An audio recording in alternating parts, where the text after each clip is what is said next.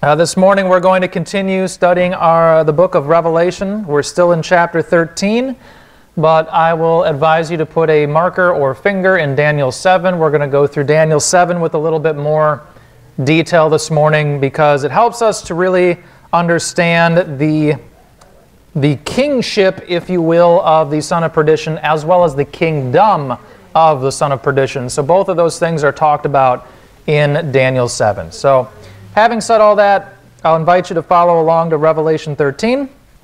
And while you're getting all situated, let's open in a word of prayer.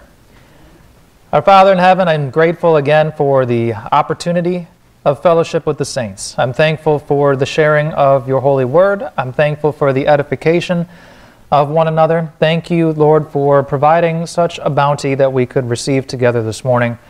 So wonderful to share this time together. I'm thankful for your Holy Spirit that allows us to spiritually discern your holy word and understand what's going on in this future time frame. While we are studying this and bringing to life the things that are going to take place on the earth while we are in heaven, I pray as always that it is a great motivator for us to share the gospel while it is called today.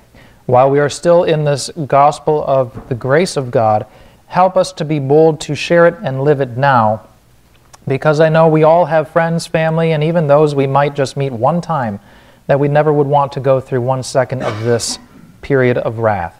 So may you embolden us, strengthen us in the inner man, give us wisdom as you will, and let it all be done for your glory. In Christ's name I pray. Amen.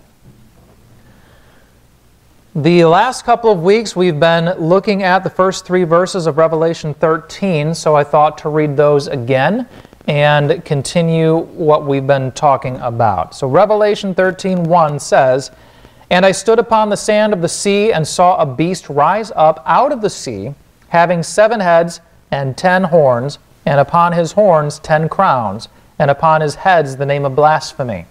And the beast which I saw was like unto a leopard, and his feet were as the feet of a bear, and his mouth as the mouth of a lion. And the dragon gave him his power, and his seat, and great authority. And I saw one of his heads, as it were, wounded to death, and his deadly wound was healed, and all the world wondered after the beast." As a reminder for things that we are seeing, looking at in the book of Revelation, since Revelation chapter 11, John was on the earth and witnessing some of these things. In Revelation 12, he sees the wonder in heaven of the woman, which symbolically, again, symbolically it is a sign, it is a wonder, is Israel, and the great red dragon, or the fiery dragon, the great fiery dragon. That's what the term red literally means in the Greek, puros, pyro. I mean, that's what it looks like. So that's Satan, which is defined for us in Revelation 12:9. So we see this clash between Satan and Israel. Okay? So he sees all of that in the heaven, and then he's saying, I stood upon the sand of the sea in Revelation 13 and sees the beast rise up out of the sea. And this beast is described with features of known earthly beasts, okay, put together. And these same beasts are mentioned in Daniel 7. That's where we left off last time. Last week, though, I had to go first to 2 Thessalonians 2. And hopefully that helped clear up some things in 2 Thessalonians 2. I wasn't planning on spending a lot of time here, but just discussing again that the church in Thessalonica feared they missed the elevator, whatever you want to call it. We had a funny name for it some of these weeks. I don't remember what it is. But we're caught away, raptured away out of here first, because he says in 2 Thessalonians 2:1, "We beseech you, brethren, concerning or on behalf of the coming of our Lord Jesus Christ, and our gathering together up to him, upon him." Okay, that's what he's talking about. That's the context. And he says, don't be troubled, as if the day of Christ has already stood in. Okay, that's the literal interpretation of what it says in the King James, is at hand. The Greek term is en histemi, and it's in the perfect tense, meaning it's already done. Okay, that's what the perfect tense means. Okay, so they were fearing that they missed it. They're in the period of wrath. They're in a bad spot, right? But he's saying, no, don't be deceived by all that nonsense as if someone wrote you a letter by me. And then in verse 3 he says that for that day shall not come except there comes the apostasy first. So we talked about what the term apostasy means and how it's only used here and in Acts 21, or yes, 21:21, something like that. I probably wrote the verse down. Yes, 21:21. And it's in that verse it says that Paul was teaching to forsake Moses. Okay, so Paul had come back to Jerusalem, meets James, and James is saying, you know, it's heard of you everywhere. You're teaching the Gentiles to forsake Moses, to apostasy Moses. Depart from, desert it, put it away. That's what the term means. Okay? And so here in 2 Thessalonians 2, he says, except there come that departure first, and that man of sin be revealed, the son of perdition. And he goes on to say and describe this beast here in Revelation 13. Okay? So unless the catching away happens first, and that guy shows his ugly face, then you're not in the wrath period. Okay? You're not there yet. And that was the argument in both epistles of Thessalonica. They both needed that reminder. One church, two epistles, needed the reminder of that blessed hope that we have. 1 Thessalonians, every chapter ends with our going to Him. Every chapter. Okay? So that's the main context of those epistles, and I'd love to teach on all the Bible. But those are fun passages to go on because it speaks of our blessed hope that we have. We're avoiding this wrath to come. 1 Thessalonians 5, I don't think could be any clearer. We are not appointed unto wrath, but unto salvation from the wrath. That's the context. I had a lot of coffee, so I got some energy this morning. So we don't have to go through any second of this wrathful period. We are saved from before we ever get to Revelation 1:1, if you will. So all of that is going on. John now sees, that's what we went to last time, sorry. Okay, and then we talked about this son of perdition being revealed, the wicked one, 2 Thessalonians 2:8, who's coming and working is after Satan and all that stuff. He's going to deceive the world that they might be saved. For this cause God shall send them strong delusion that they should believe a lie. So I'm kind of skipping over that quickly, but in Revelation 13, this is that guy. Okay, this is the king of that time frame. And what we're going to look at in Daniel chapter 7 is these 10 horns, right? Because there's that question of why this consistency of a dragon-like beast in Revelation 12 for Satan, Revelation 13 for the unholy son of Satan, the son of perdition, and in Revelation chapter 17, that other great beast. Hey, what is the purpose of these 7 heads, the 10 horns? I'm trying to express that as we go through with the different prophets, the words given to them. So this morning I gave you the spoiler up front, but hopefully you'll agree with me when we go through, or not, I mean, give me what's true according to Scripture. But when we look at it, the angel that tells Daniel about his vision, it says these are kings, okay, they're individual kings, but then he also says, part of like that 10 kingdom confederacy that I've been trying to express for 92 weeks or whatever Mark told me this morning. So however long it's been, just understanding that that tribulation period, there's going to be this confederacy of 10 kingdoms, however it's situated. And what we'll see here is this guy rising up out of the sea is going to take 3 of those away and for himself, or however it's going to be. Couple that along with the Olivet Discourse when Jesus talks about wars and rumors of wars, and Daniel 11 when the king of the north goes against the king of the south. It's this constant back and forth. There's all sorts of fighting. Revelation 6 with the rider on the red horse when he takes peace from the earth and people are just fighting. Okay, it's a terrible time to be alive. I can't sugarcoat that really at all. So hopefully that kind of catches us up with what we talked about the last week or two, which you know me, I kind of muddy that all in my head. I constantly think about this. So I don't remember what I've said out loud and only what I've thought in my head. Which is why I ask, are there any comments or thoughts? Or is all this at least somewhat making sense so far? Okay. Well then, if you would turn with me to Daniel 7, we'll go a little bit more in depth. Last time I just hit highlights showing that the beasts in Daniel's vision here are the same beasts in Revelation 13, verses 1, 2, and 3, because it all talks about the same beast.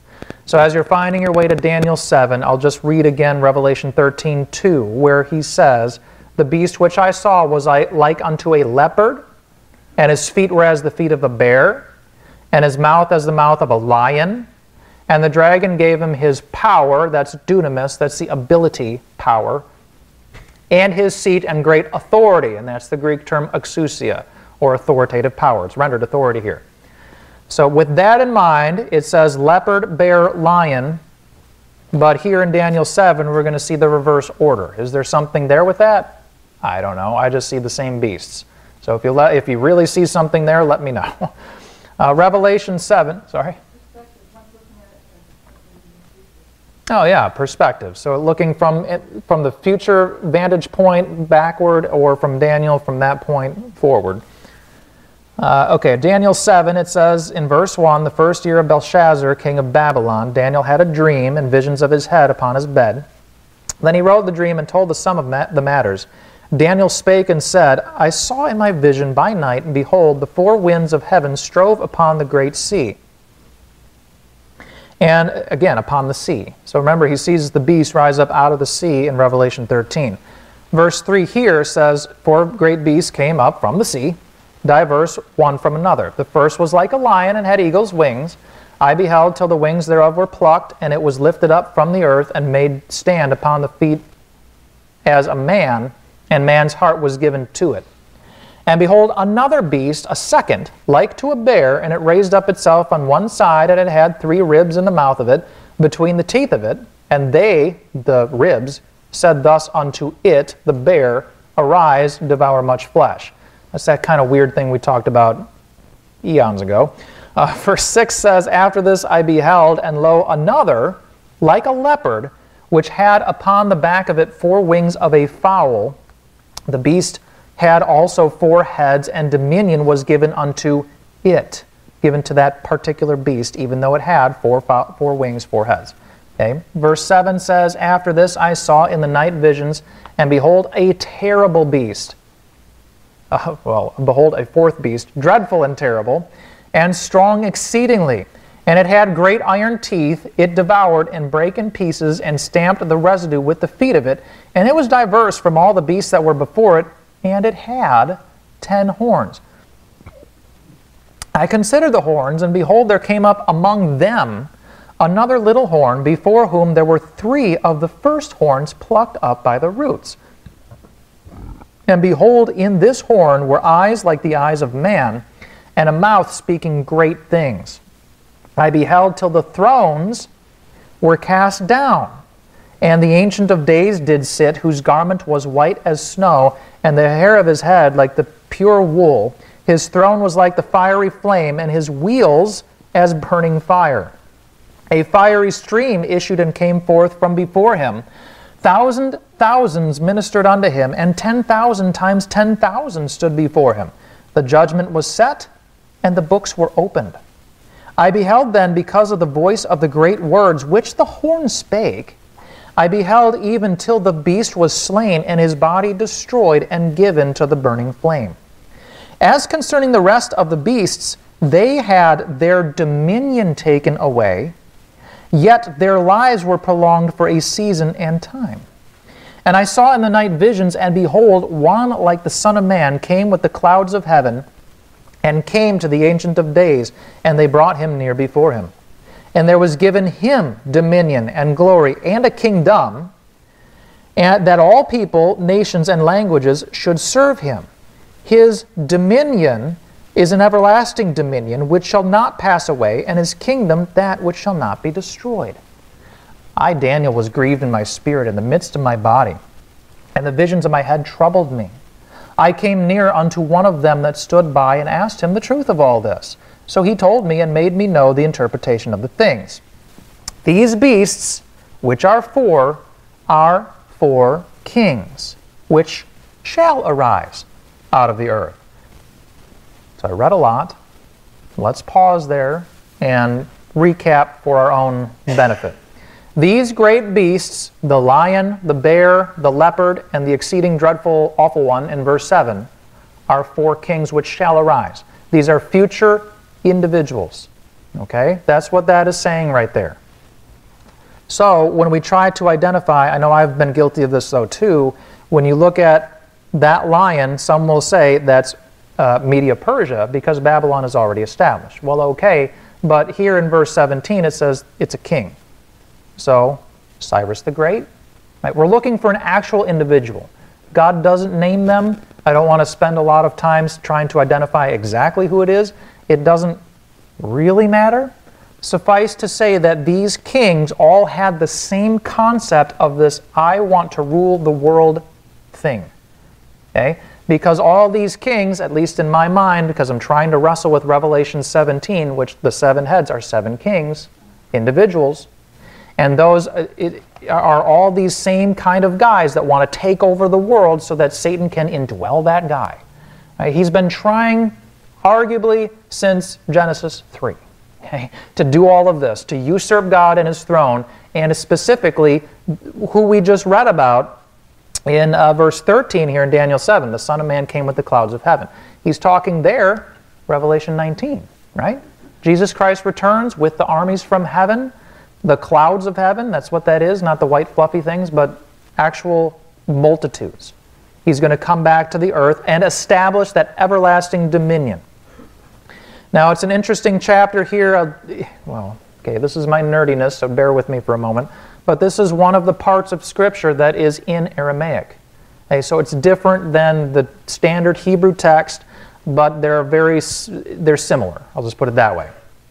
Kingdom here is Malku.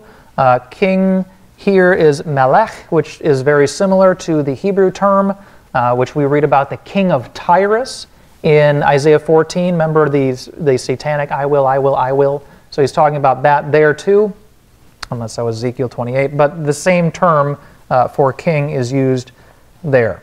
So anyway, with all of that said, this is future tense, future kings that shall arise. 4 more are coming here. And the 4th one, so now I'm already teaching myself by saying this, the 4th one here given is that capital A Antichrist, the son of perdition, which makes me think now, you're just getting this brand new off the cuff, by the way, that the 7 kings in Revelation 17 have to start, right, number 5 would have been Babylon, and the one other must have been before that. So perhaps Egypt is one of those kings mentioned in Revelation 17. If it doesn't make any sense, don't worry about it. I'll talk more about it when we get to Revelation 17. Okay? But it talks about individual kings there. And I know I've brought up the beast with the 7 heads. To me, those are 7 kings consistent with that same I'm going to rule the world attitude.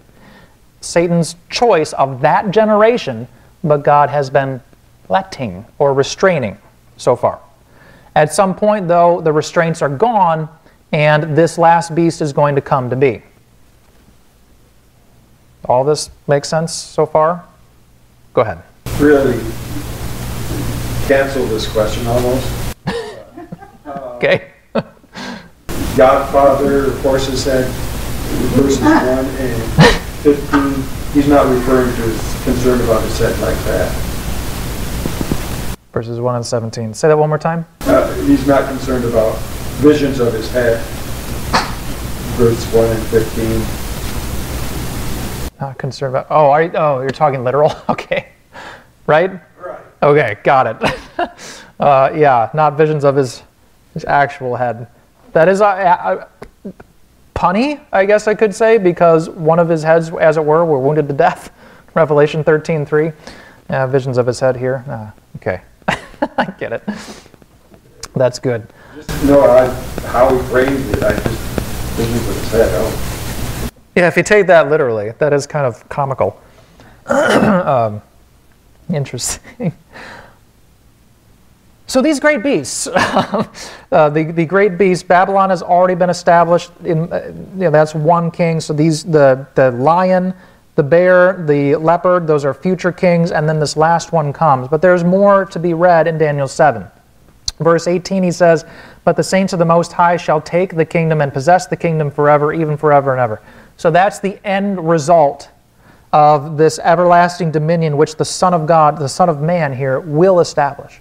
They will possess this kingdom forever and ever. It will be there forever. Just let it say what it says. Verse 19, Daniel says, I would know the truth of the fourth beast, which was diverse from all the others, exceeding dreadful, whose teeth were of iron and his nails of brass, which devoured, brake in pieces, and stamped the residue with his feet. Excuse me, I remember last time I brought up, this is absolute totalitarian, tyrannical power. Okay? He's just, as it is written, you can imagine the horrible, forceful worship of himself that he's exerting upon the world, the whole world. And so he's this fierce thing to try and contend with. Some will try and utterly fail.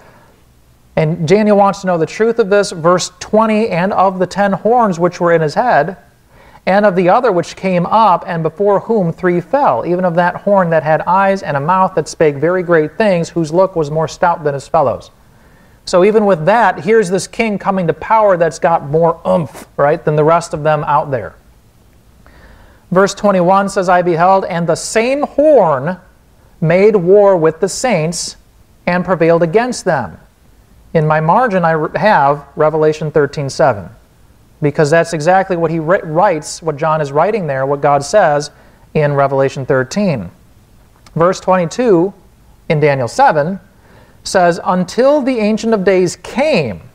Okay, so this horn is going to make war with the saints until the Ancient of Days came, and judgment was given to the saints of the Most High, and the time came that the saints possessed the kingdom. So we get the time frame here again. This horn is going to rule, dominate the world. True Israel will be scattered here, there, and everywhere. And this horn, the son of perdition, is going to overcome the saints, because it's a terrible, horrible time, until the Ancient of Days comes back and establishes the kingdom and gives the kingdom to the saints. Okay? So he's going to overcome them. There will be that remnant that we have read about, supernaturally protected Israel during the tribulation period, but there will be many, many martyrs. I can't escape that fact that God talks about. Verse 23, he says, thus he said, the fourth beast shall be the fourth kingdom upon the earth. And remember, this beast, he was already said in verse 17, is also a king. And this is the point I tried to make at the beginning, the spoiler at the beginning, that this beast represents the king, the individual, and his kingdom. So there will be this confederacy of 10 kingdoms which this one horn is going to have authority over. He's given this authority from the dragon. Satan is going to empower him to have authority over the whole world. And those 10 kings will be confederate with him for an hour, as it says in Revelation, but he's going to remove 3 of them. So we can imagine they try to do something against him. I don't know. We can speculate forever.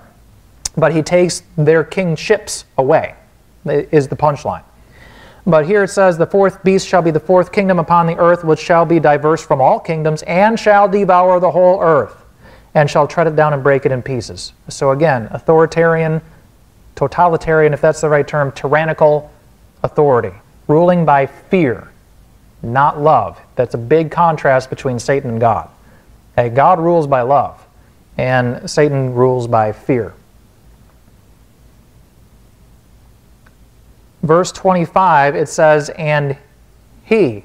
So here again, we're back to the king, the individual, the son of perdition, that little horn.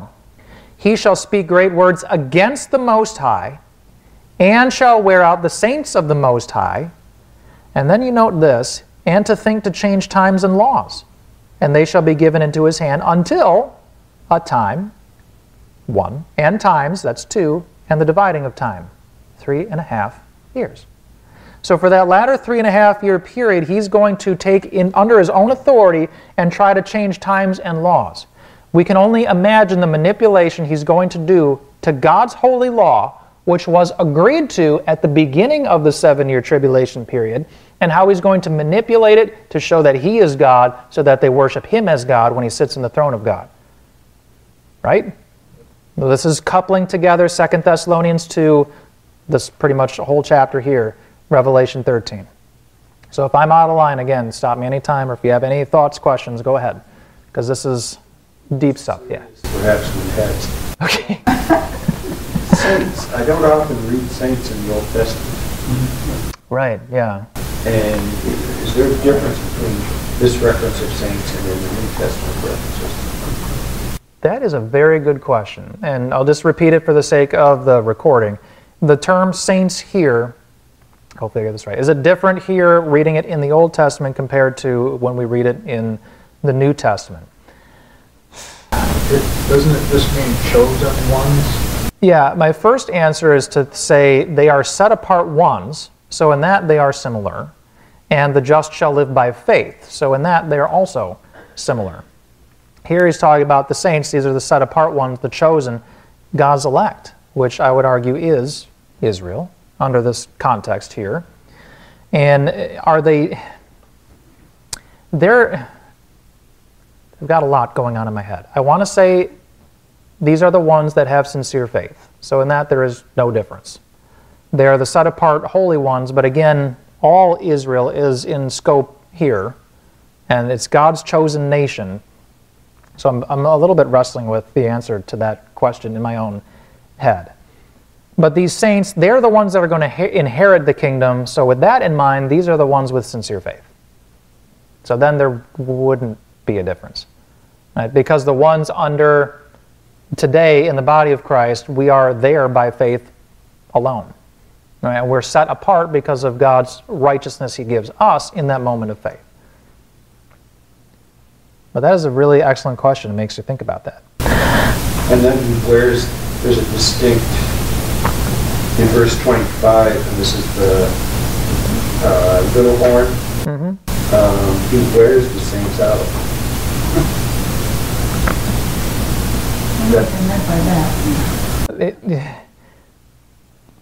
When it says, he shall speak great words against the Most High, and shall wear out the saints of the Most High, and to think to change times and laws, and he'll be able to do this for 3.5 years.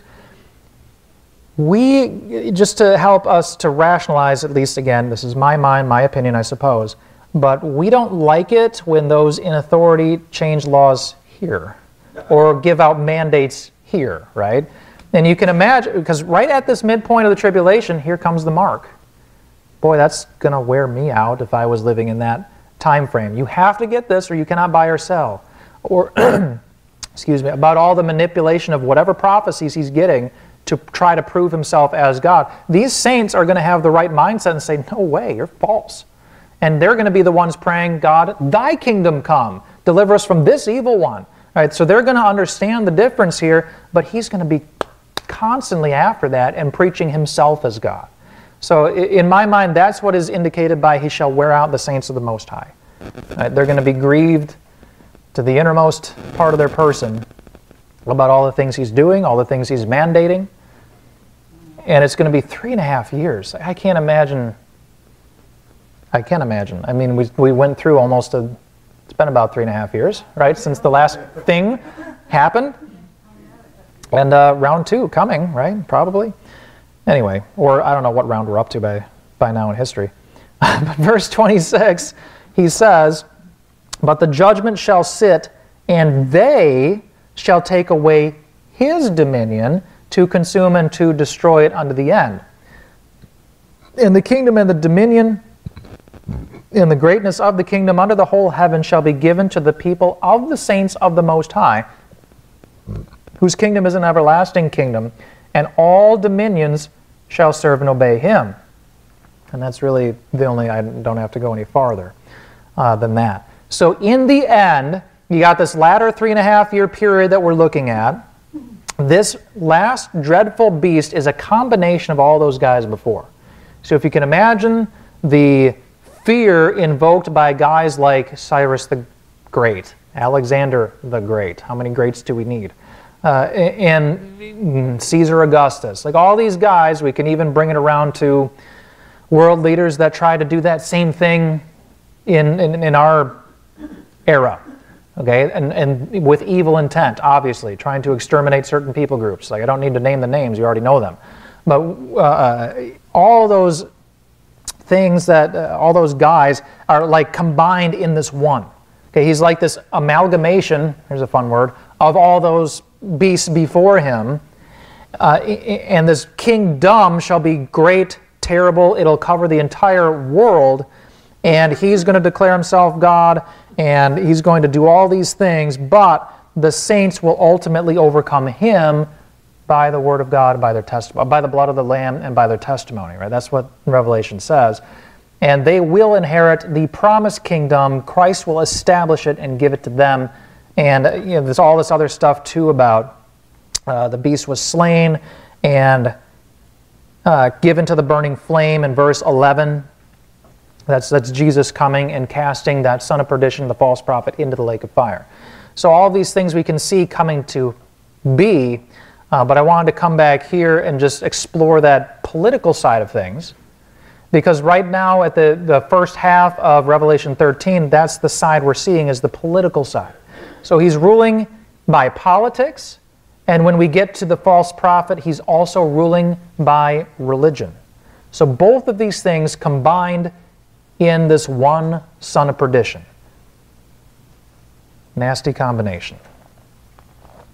I think that's all I had to say. I didn't even look at these. So if anyone has any comments, let me catch up on any notes that I may have written.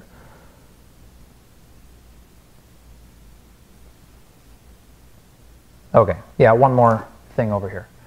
Revelation 13, you can leave Daniel 7 behind. Revelation 13:2, when it says he was like a leopard, his feet as the bear, mouth as a lion, the dragon gave him his power and his seat. I just wanted to remind us of what it says in Revelation 2 to the letter in Pergamos. In verse 12, it says, "To the angel of the church of Pergamos write, These things saith he which hath the sharp sword with two edges. I know thy works, and where thou dwellest, even where Satan's seat is." So he's given this seat, he's given this place of authority, and perhaps that's a summer house. We could argue about that, I'm not so sure. But either way, he's been given this authority. Right? Revelation 13:2 agrees with that. Not only does he have this seat, his own throne, he has great authority. And what's going to happen at this midpoint of the tribulation, one of his heads will be wounded as it were to death. Because in my mind, Satan does not have the power of resurrection. Does not have it. God has the power of life. But he's going to appear to have died and appear to resurrect. And thus the strong delusion. And that's verse 3. So now we can move on in Revelation 13. Yay! Verse 4 says, "They worship the dragon, which gave power unto the beast." So that's where the worship is really going. "And they worship the beast, saying, Who is like unto the beast? Who is able to make war with him?" So we can imagine by now he's done some exploits to get that kind of reputation. Verse 5, "There was given unto him a mouth speaking great things and blasphemies, and power," that's the authoritative exousia power, "was given unto him to continue 42 months. And you see how this lines up perfectly with Daniel 7. Verse 6 here it says, "And he opened his mouth in blasphemy against God to blaspheme his name and his tabernacle and them that dwell in heaven." So he didn't just stop at blaspheming God, but also where God lives, heaven itself, the true tabernacle, and them that dwell in heaven. Who is that? It's the body of Christ. It's the angels that have not given over to follow Satan. Right? That's the heavenly host at this point. So those that dwell in heaven.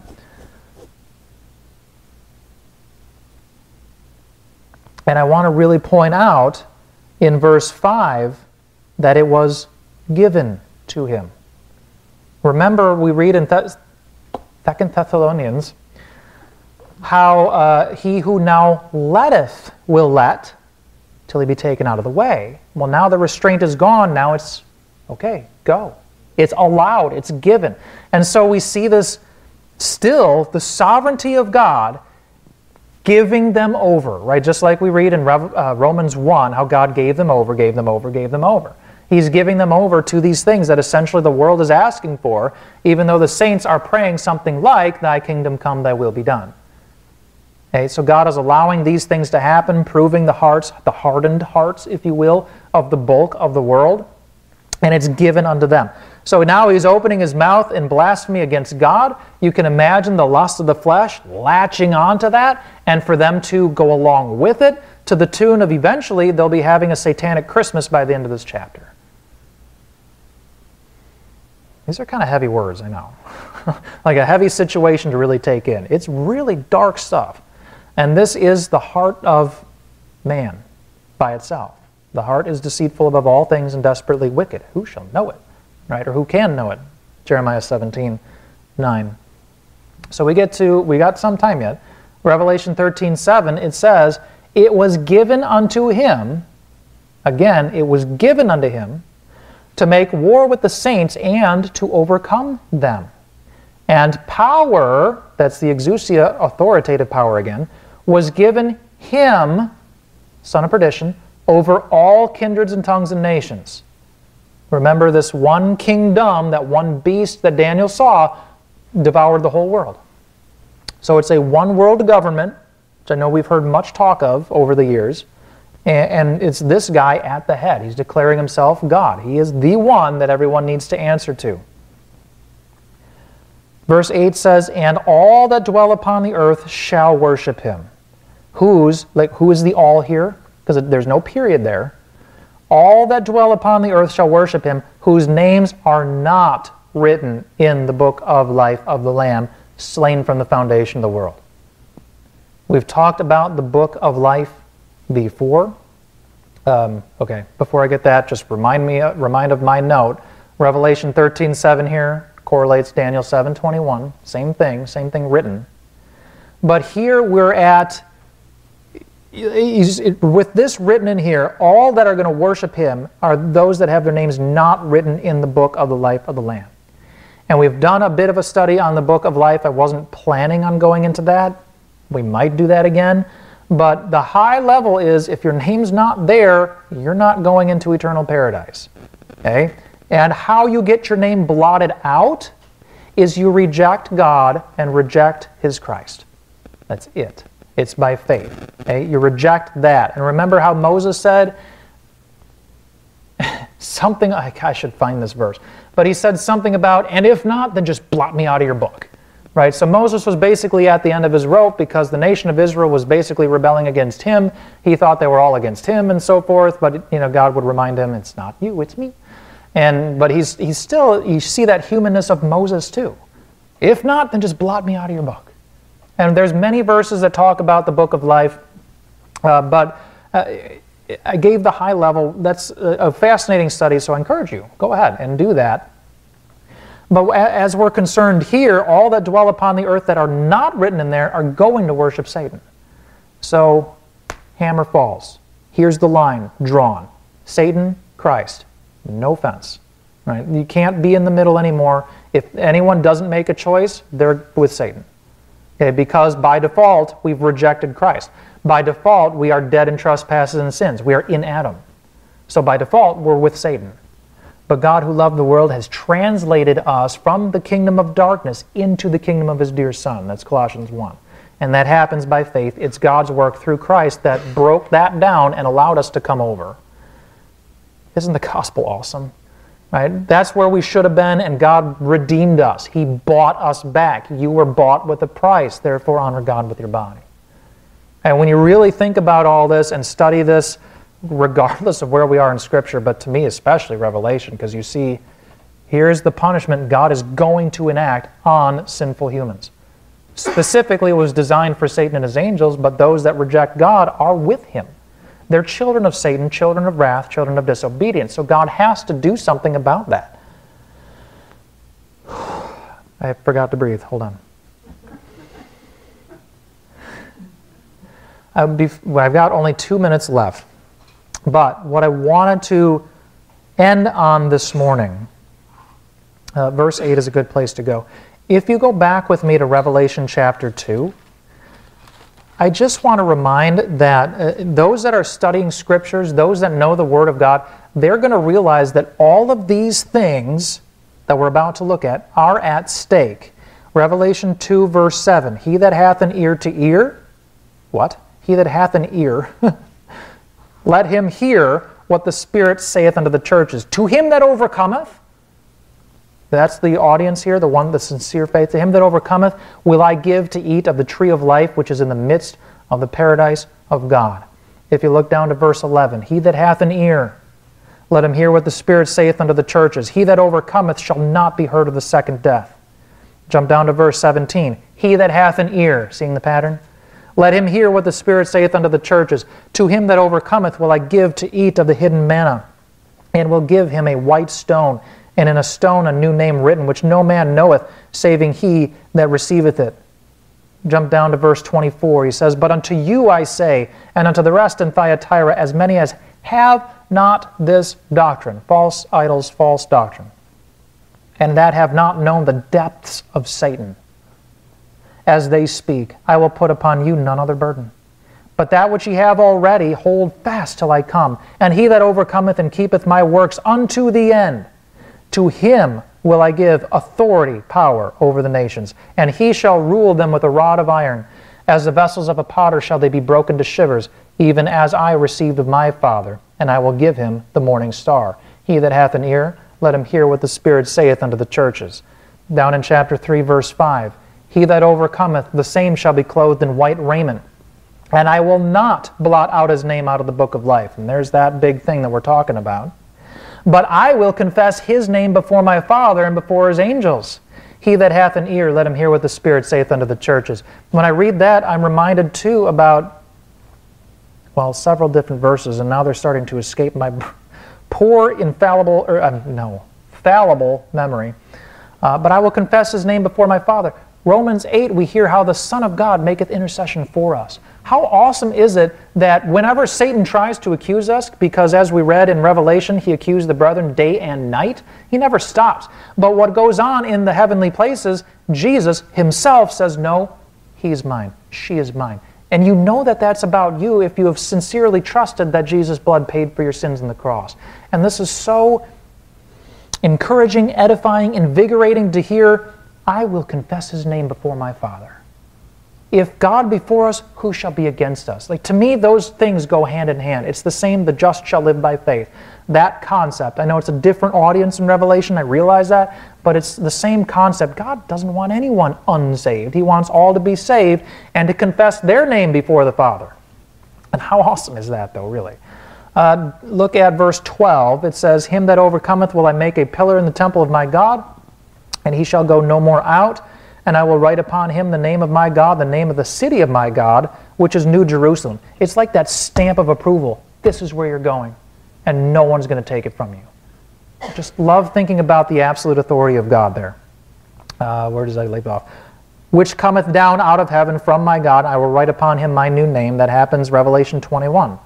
He that hath an ear, let him hear what the Spirit saith unto the churches. And then finally, down in verse 21, to him that overcometh will I grant to sit with me in my throne, even as I also overcame, and am set down with my Father in his throne. He that hath an ear, let him hear what the Spirit saith unto the churches.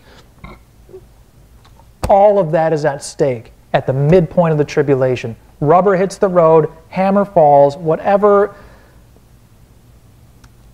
idiom, is that the right term, analogy, whatever that you want to use, that's it. Because at the midpoint of the tribulation, this is like wrath above wrath upon wrath. Okay? It was bad before, it goes to that nth degree. That's the best term I know. But that's what's about to happen. We're still filling in gaps here of understanding in Revelation 13, 14, and 15. But once we get to 16, it's like bam, bam, bam. All this wrath destroying basically the entire world. And then Christ comes back to restore it. I guess this was a good morning for me to drink adult coffee here. Any parting thoughts or comments? Yeah. In Revelation 13 and 8, it talks about the worshiping the one world government, the head of the one world government. Yeah. Mm-hmm. Okay. Is that a religious thing, a worship, or is it just the fact that you go along with it? It's both religious and political. You do make a good point there. They're going to be worshiping the one world government and the governor. Okay? And it gets really crazy. And this is a jump ahead again in Revelation 17. The whore sitteth upon that red beast there in Revelation 17. And these 10 Confederate kings are going to hate that whore, and that whore represents all the abominations, the idolatry of the world. Every single established religion is going to be hated because that guy wants only him worshipped, if that makes sense. So he's going to outlaw everything you can imagine that is called a denomination or cult. He's going to outlaw it to the death. So you could call it a theocracy, this one world government, an unholy one. And he's doing it, again, to mimic God's true theocracy, because Christ will come as the one true king. Did that answer your question? You got me all excited. But you're right, it is going to be this false theocracy. I better quit or I'm going to keep going. Any other thoughts? I'm so jittery. Okay, let's... And Egypt. Government and religion. Yeah, like Pharaoh in Egypt, government and religion. It is very similar to Alexander and the Greeks and their gods, and Caesar and the Roman gods. So that's why I brought up those.